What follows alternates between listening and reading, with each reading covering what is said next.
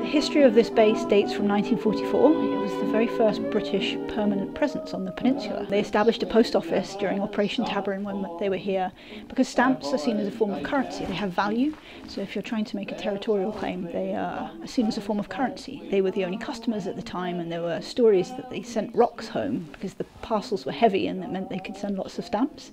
With IATA rules now, we don't encourage that, we don't allow that, but now folks can send a postcard from here. Some time ago, public television, I saw an excellent piece on this penguin post office. And it was one of the things that made me really want to go not only to Antarctica, but especially to this spot. This is a great place and the folks here do fantastic work in preserving it.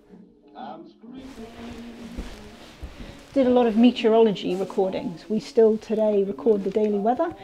And then this big impressive piece of machinery here is called an ionosonde, and they use this for ionospherics research. It was nicknamed the Beastie by the men, and they had a bit of a love-hate relationship with it, because whilst it helped them to do this very important research, it interfered with the playing of the World Service.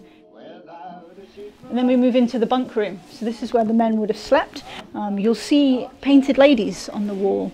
One of the men, the generator mechanic, was a talented artist, and you can imagine these men were here over summer and winter, and they obviously felt they needed a little bit of company. It's just a really special place. I mean, I think Antarctica generally is special. There are many opportunities to see wildlife, but there aren't many opportunities to see the human history.